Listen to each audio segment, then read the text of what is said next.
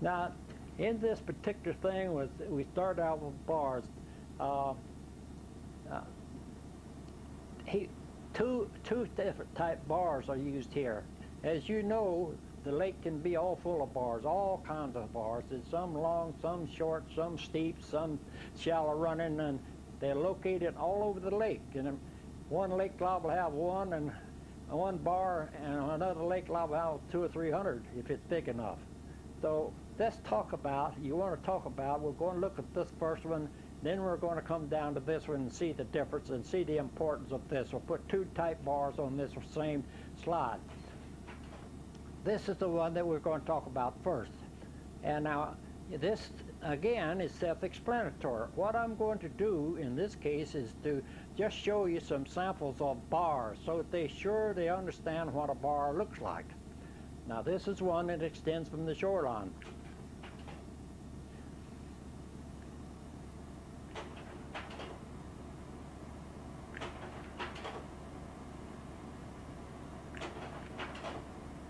This is the other bar that he represented on that thing. You can, when you talk about those bars, you can, like these here, you can just yak up a storm on the different type bars that they're situated with. Sometimes these things in lakes will be represented by the way that the weed line comes out. In other words, you go along the shoreline and there'll be a weed line to show you, well, there's a point coming out, because the weed line comes way out in the lake in the form of a point. In this case, it's a brush sitting there.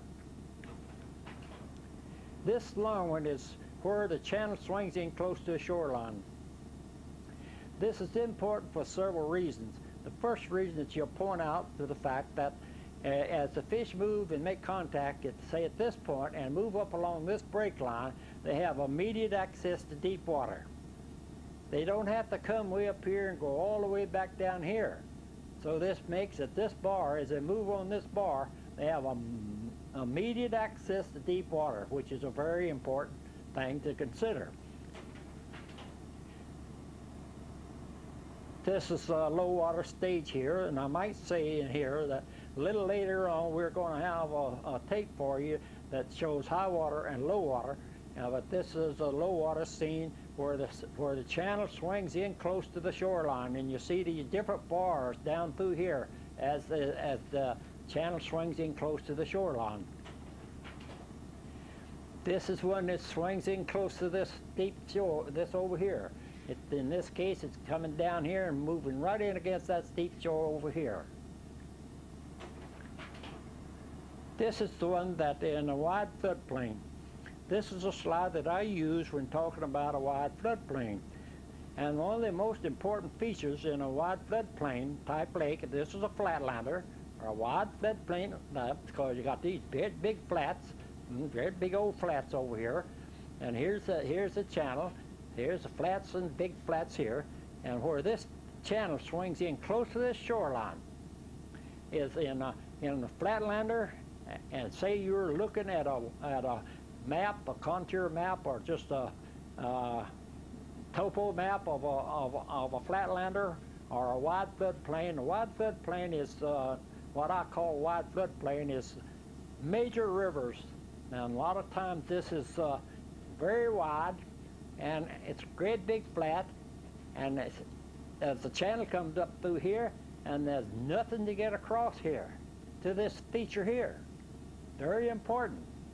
And so, but you take your map, if you're looking at a map and you want to mark the spots on your map that you're going to check out, then what you do, you circle this area where it swings in close to the shoreline. This is one of the major spots. Maybe in a wide floodplain type thing, you wouldn't have more than 4 or 5 different structure situations in the whole lake, and it may be 100 miles long. But this is one of them too. So you have to be and understand that quite often this is a real key to flatlanders right there. This is a slider wash. Now this is important, that a lot of people don't understand these, and a lot of times they're lost. Here's a slide, and as it slid in and broke off, or it was a wash that came down across the hill and came into the lake, It didn't cut a channel. It just made this thing and made a bar. So this slide or wash is very important as far as the structure situation is concerned.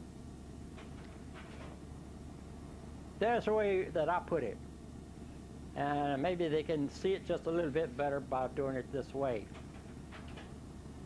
This is a slide, or it could be a wash, but it looked like a slide, and it came off the hill here, and it slid in through here, and may be caused by wet weather, but a bar was formed right here.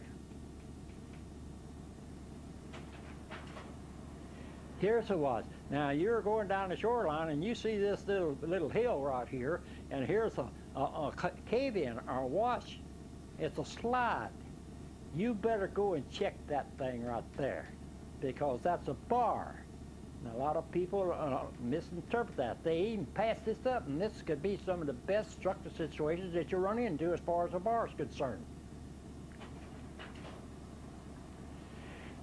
I could put let me go back there. I could put in all different kinds of slides and washes and things, but those are some of the things that you have to watch for. I put them in the same category with the bars, the slides and the washes. Here's a wash, let's say, for instance, there's a bar here. Here's a slide, cave-in, there's a bar here. Two very important ones. And there's a little cove goes back in there, so this would be very, very important. This is a saddle.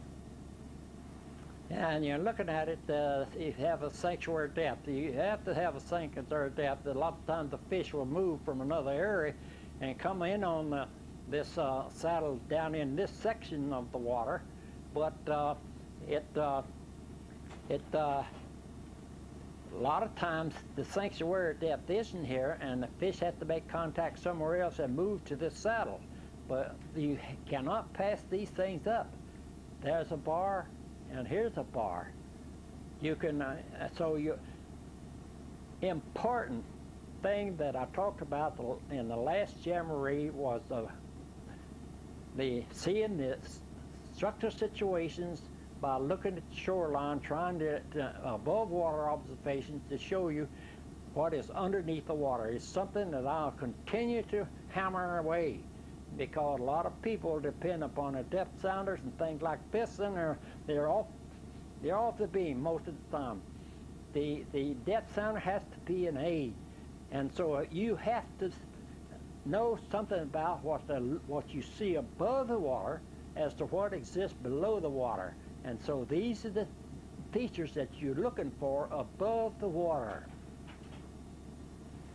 This is the low water stage, but if you were looking at the high water stage way up here and way up here, and you saw this thing down in here, you would say that there's got to be a saddle between this thing and this thing right here. You could see that little saddle in here. You can contact here, come here, maybe up here, and go there. But they may, that's kind of going back to backside. But let's say that what it is here is the water level is up here. See? And so that gives you an idea of there's a saddle in there.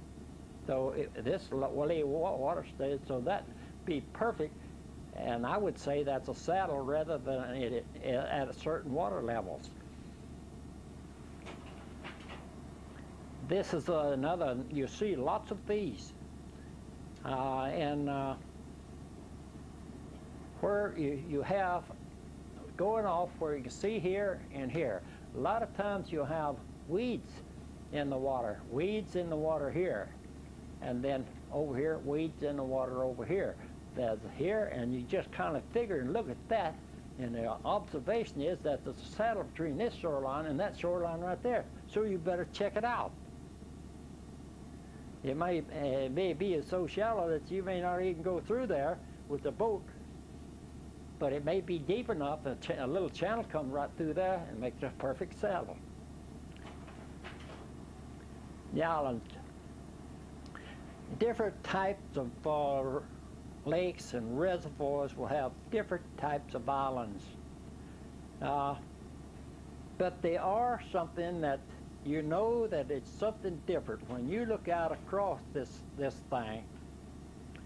And there may be a channel on this side. You got to figure there is maybe a channel, but especially you got to be figuring that whatever island you're looking at is got to be a bar somewhere on that particular island sticking up. Now, in this case, is where I have a split channel here and a channel here. In a lot of reservoirs, it'll be just exactly like this.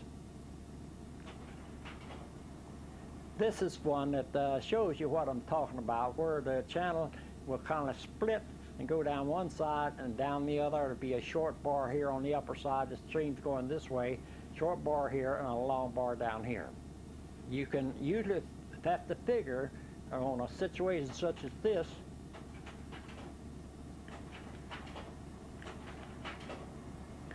that maybe this is the way it is. If you see this and if you see this and out here, I would go check that rascal. There's a channel that looks like going down through yonder and across there, and I know there's one of deep water on this side, there's deep water on this side, and if I saw that situation, I'd say, well, by cracky, I better check these around this thing, and I also put a run across here because there's another island over there, and there may be a saddle right here. I'd check that. But those are structure situations. You come over here and you look at this, you'd pass that right on up. There's nothing here. There's not a structure situation for it. That little thing doesn't mean anything. Reefs. This is very important in big lakes, especially in natural lakes and Great Lakes, like the Great Lakes, Lake Erie, or some of the 5 Great Lakes. But there's a lot of lakes that where the reefs and rocky reefs are very important as far as structure situation is concerned.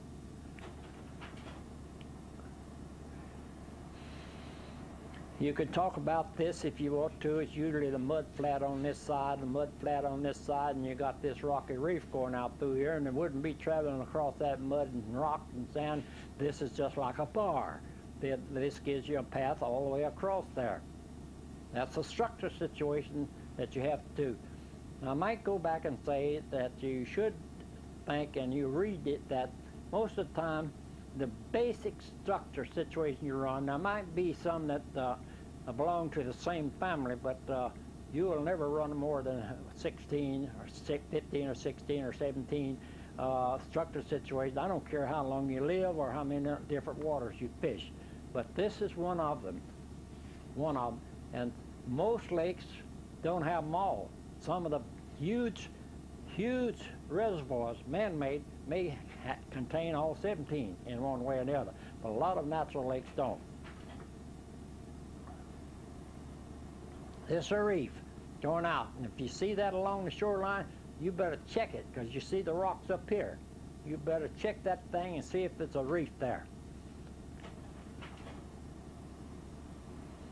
There's a low water stage, and you saw the little rocks up here. When the lake was full, look at that reef going on down through yonder. When the water's up here, way up here, this channel is come right on up here, be against the end of that thing, and the water here, and you got that right coming right on up here.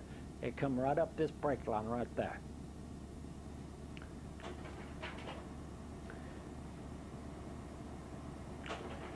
We're talking about reefs. Wide sweeping bar. This is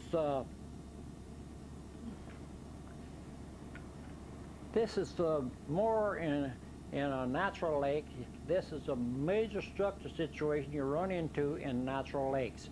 And a lot of times this will be you say, well, how am I going to find this big rascal and by looking at the shoreline? Well, in most cases you can look at the shoreline and there it is. It's an uneven bar. If you look around there and they go all the way around here, and you see that big old bar. It's going to be your contact, your job to fish it and see where the contact point, or where you got a great big flat out here in front of that weed bed. But you see most likely you got a great big wide bar, and you're going to have to find a contact point. and that's in a natural lake. A lot of them. A lot of things you have these in a natural lake too.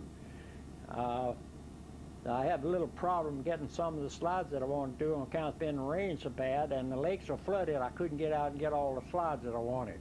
But this will tell you that when this water is over this thing, that this is a great big wide bar that goes out in through there.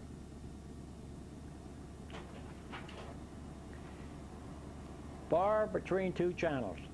Now it's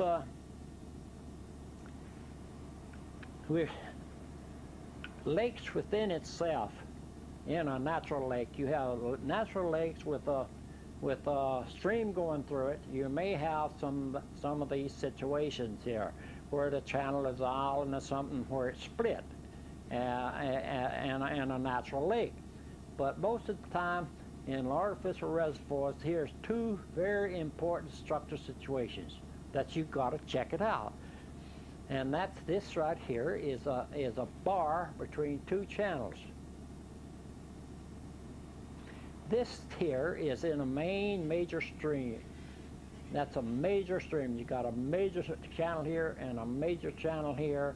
This is back in a cove. Most all of them, when you see a cove in a reservoir, you better go back and check and see if it doesn't branch here, and you got a bar in the center. That is a structure situation that has to be checked out.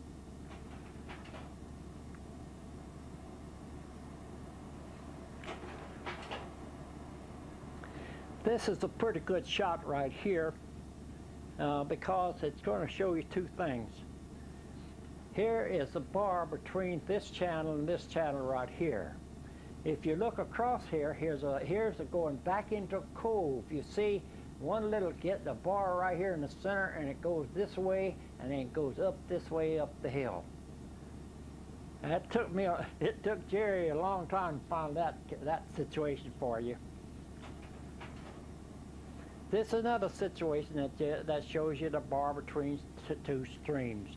Anytime you see that, you've got to go down there and check this. And this is a wide bar too, wide sweeping bar, but probably it has fingers on it out there that you'd have to check out and see where the contact point is. Same thing here. You got it down here, here, and this is more back in a cove. But you'd have to check this thing out, and if you look at it carefully, you don't know what's down here, but most likely it's going to be a thing with some fingers on it. And out here toward the end, it's going to be kind of maybe come to a point. This is back in a great big cove. You can see it's back in a cove because there's a root bed there. This gives you two. In this case, you've got a good structure situation right here and one right here. We'll talk about that in a minute. Now these are side feeder stream cuts. In what I did, you'll find some of these in natural lakes with where the has a stream flowing through. But normally you're looking at this more from a reservoir or a man-made reservoir. But some rivers will have these things. Most all your big rivers are going to have some side feeder stream cuts. If you go down and work the big coastal areas, back in the big bays in saltwater, you're going to find that the hot spots in that whole big bay are going to be the side feeder stream cuts. So they're very important. I don't care where you fish it, whether it's a man-made lake or coastal saltwater bay, or back in the stream, or natural lake. These are side feeder stream cuts. They are one of the most important features that you have in most all reservoirs. This is your real key right here. Now I had to draw all three of them. Now what to do is you have to talk about all these structure situations. So a little later I'll show you what I'm going to send you for this. Now it's been better with the information that I'm going to send you about talking about this thing right here, and about this thing, and about this thing right here, that I'm going to talk about this one first right here, where you have a side feeder stream cut, which cut a little channel down here and entered the reservoir. Here's this one up here is short bars that's channel deep waters here real close, and it comes in here and big old close to the shore.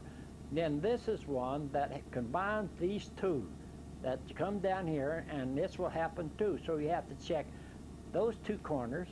You have to check these two corners, so you wind up that you'll all find bang, bang, bang, bang, all the way through. So I'm going to talk about this particular one first, because that's the one that, this is a side feeder stream cut that cut down through here, and I'm not going to say what this is here. I'm not going to say that's a flat. It just came in here and it went down, and you could say that it's just a gentle slope that went down and it came to the channel. It was a cut that went across here. This could have been full of trees, it could have been in most anything, but this particular thing went all the way. This is what I want you to notice in the very beginning, that this here, this side feeder stream cut, has to go all the way to sanctuary depths. That's the reason I want you to have this full. That's the reason I used that one first. This was here. It went here and it went all the way, I guarantee it, to this deep water. That's your basis. That has to go from this wash, and this side feeder stream cut has to go, and it went all the way.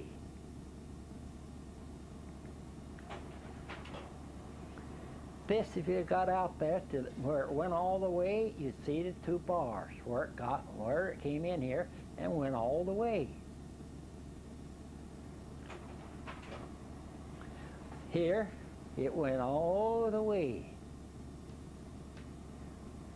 And if you wouldn't, this is no good, because that is not, that's a little break line down through there, but there's no structure. You could run that. That's trolling water. You just keep going. You up here trolling water, and you come to here, you better get busy and fish this, because the contact point here, right there, just points out the migration route of the fish. Now this is another one I took from our flatlander, or what I call a wide floodplain. Let me tell you about this, because later on I may want to give you guys the total wide floodplain, because this is in teaching. You're going to probably be teaching people that live on a situation such as the TVA system. The thing's over 1,000 miles long, and it's wide floodplains. It's you could say that it's flatter, but here is navigational water. They have buoys and things here. These would be marked in most cases, and there you go for 1,000 miles all through parts of North Carolina, Tennessee, and down into Georgia and Alabama, and then across Kentucky. And to get to the Ohio River, you got about 1,000 miles there. Now, if you went on the Missouri River, I don't know how many hundreds and hundreds and hundreds of miles you're going to have with these wide floodplain type reservoirs. So it's very important that you understand these things. So a little bit later, I'll send you a slideshow showing the whole ball of wax on wide floodplains, 1,000 miles. Each one of those lakes is the same cockeyed thing. And it's only about 5 or 6 structure situations in each one of them. In other words, just take 1,000 miles and you only have about 5 different substructure situations in that distance. So you must understand this thing. And so this is one of the situations I have. Here's your casting position. I'll show that because a lot of people want to cast out in here somewhere, and this is about the only place that I will allow you to cast into that channel is these bars at this there. It's a great big flat. The water could be all across all of that. This is that short bar I was telling you about. This is a very difficult shot to get, believe it or not. I wanted to get a low water shot of this, but I just couldn't do it because I couldn't find any low water.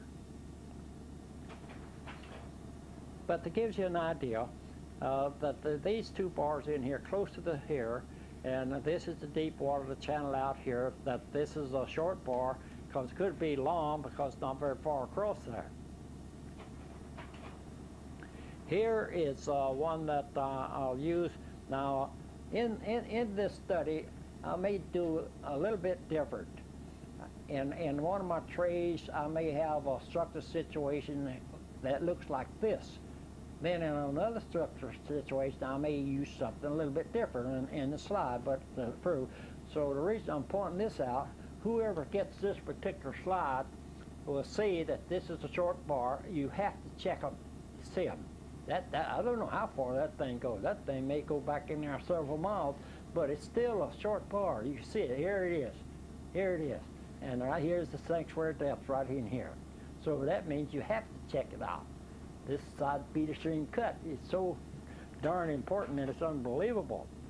Now here's one of that steep shore, and here's a guy that's fishing that bar right here. There's a little cove back in here and a little cove back in here. He would check this one over here too. He's checking that one, and he would check this one out here because it goes back in there. This is particular slide is just to show you that on those steep banks you're going to have to fish the one. Now let me back up here. You're going to have to fish here. And here, I didn't have a boat on this one, so I had to do this one to show you that you got to fish these steep banks where that side feeder stream cut comes in, right here. There and here.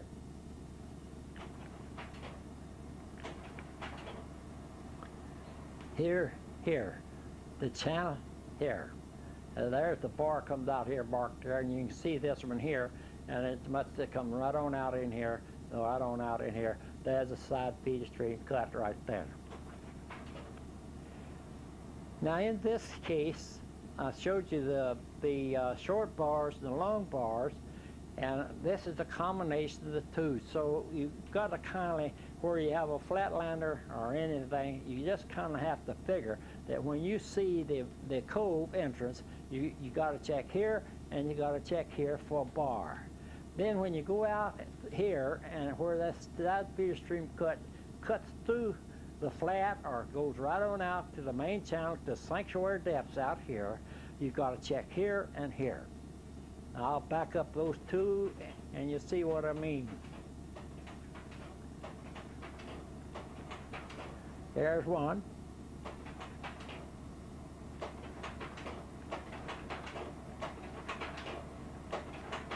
That's two, and that's what you see. Now, in that last slide, you see these bars, and these two right here, and these two right here. You got to check here, and here, and here, and here. There's your break line going all the way.